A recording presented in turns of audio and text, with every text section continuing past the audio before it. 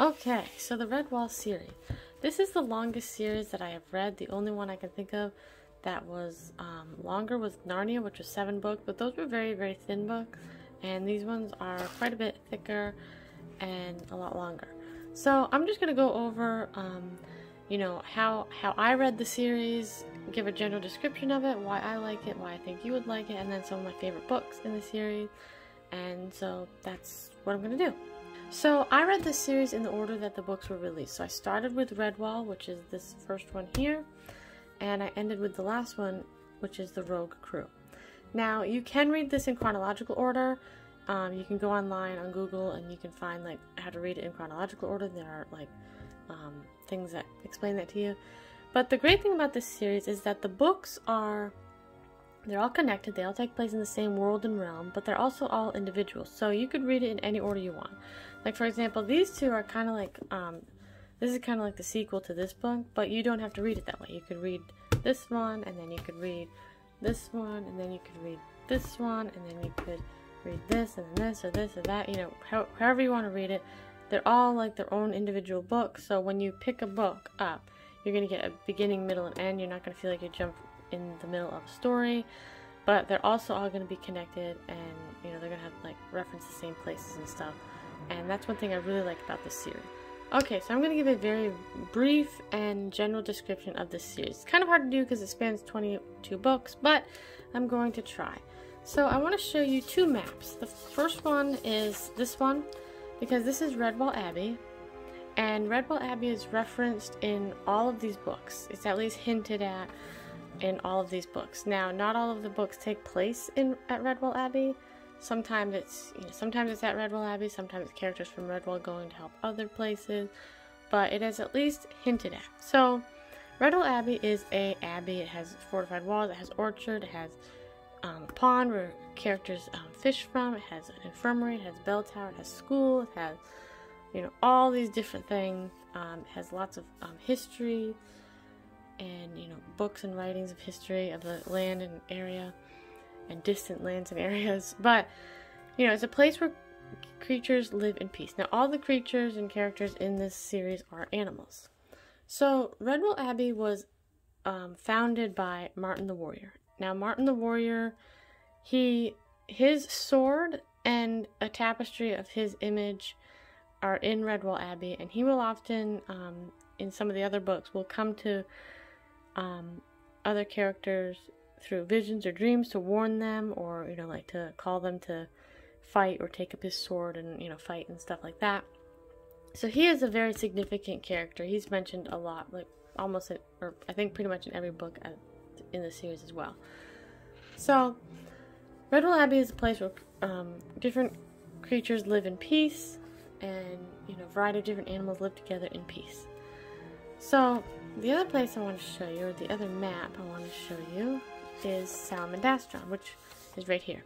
Salamandastron is a inactive volcano, and it's where a Badger Lord and the Hares of the Long Patrol live, and they're all trained for battle. They're all trained to fight and to protect the coast and protect the land, which includes Redwall Abbey. So Salamandastron and Redwall Abbey are very similar. They both want peace, except Redwall Abbey is more pacifist, and Salamandastron is obviously more trained for war and protecting the peace in that way.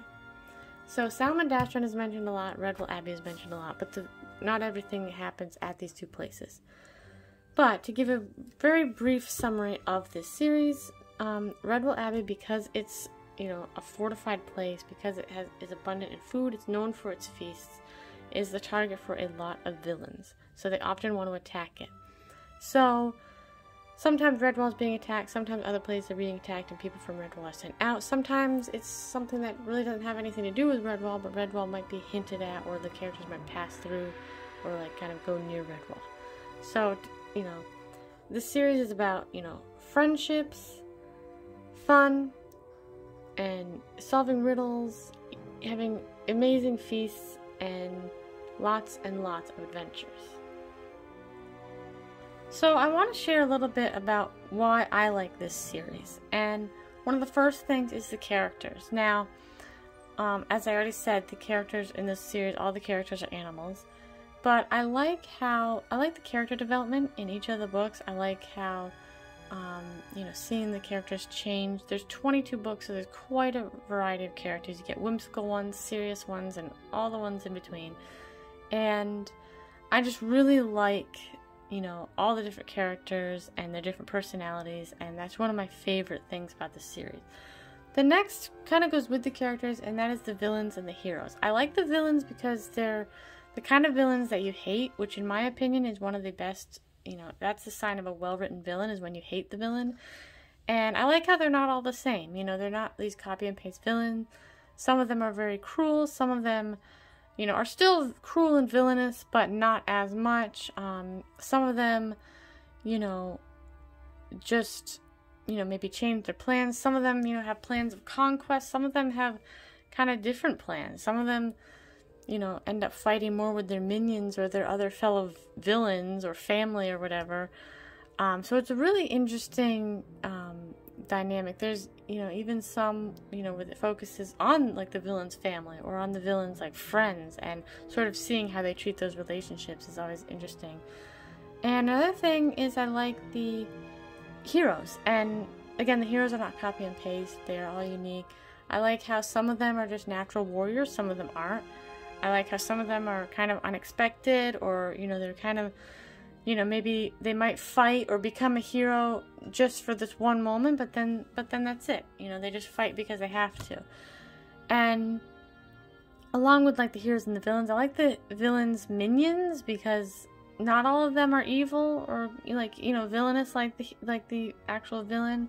Some of them, you know, you can tell they're just being that way because they, you know, they're scared, and they're like, well, you know, we've followed this guy for so long, you know, I guess we gotta be committed now. And some of the heroes, like the heroes, you know, friends and stuff, you know, just, I like how some of them are more passive, some of them are more warrior, and I like how, you know, you could have like somebody from Redwall who's very passive, and then somebody from Salem and Dasher or the Long Patrol who's very like been trained for war their whole life, but yet they can come together and they can have like a really good friendship, you know. So I like that aspect of the series a lot. So another thing that I like about this series is the feasts, songs, and riddles. Now, the author of this series, he grew up, it was like after World War II, he was young, and food was rationed during that time in his life. So, you know, he was hungry and he wanted, you know, food, obviously, or more food. And when he would read books, they would, you know, talk about maybe the character would like go to a feast or go eat something, but it would be very brief. They didn't give a lot of detail.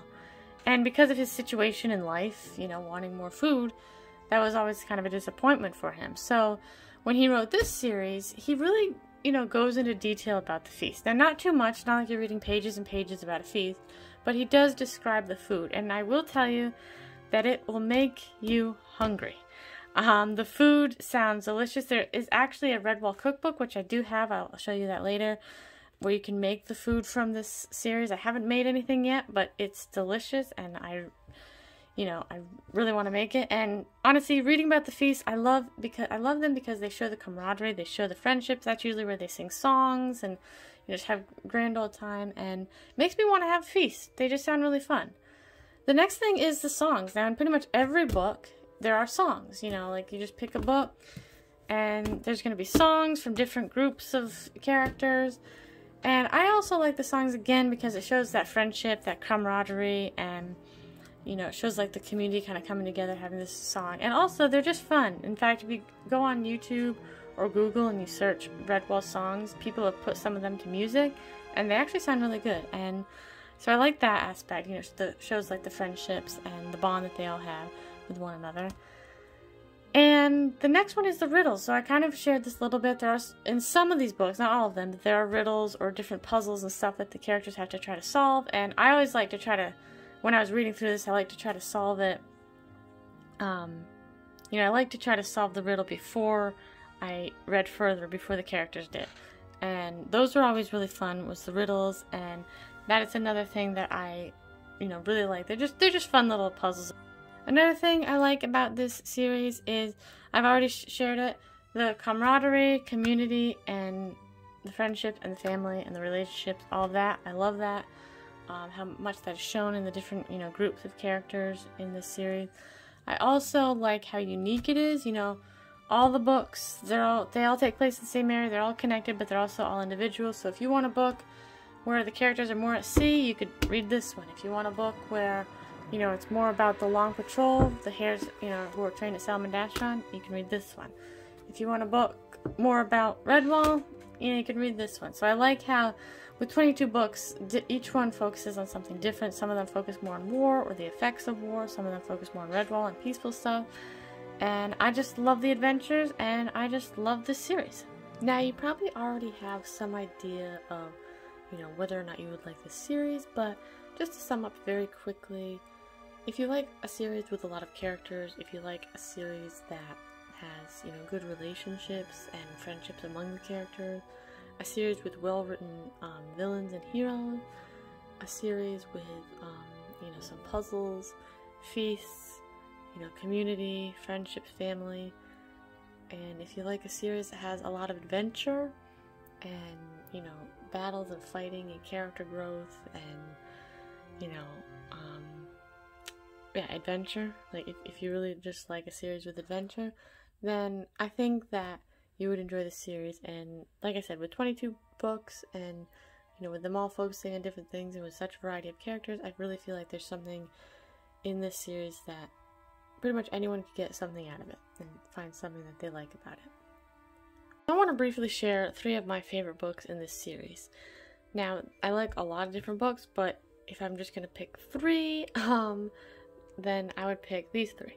First one is Redwall, the very first one. Kind of a given, just because the first one I read, the first one that got me interested in this series. So this is definitely my favorite, if not, at least one of my favorites. The next one is The Legend of Luke. Now this is the story of Martin the Warrior's father, kind of what happened to him and kind of that backstory there. And it also tells a little bit about Martin the Warrior as well. And I just really like this one because I like the way it's written. I like the characters in it a lot. I like Luke and his friends, and again, they're kind of more warrior type characters, but they're very kind. They're not like these gruff characters.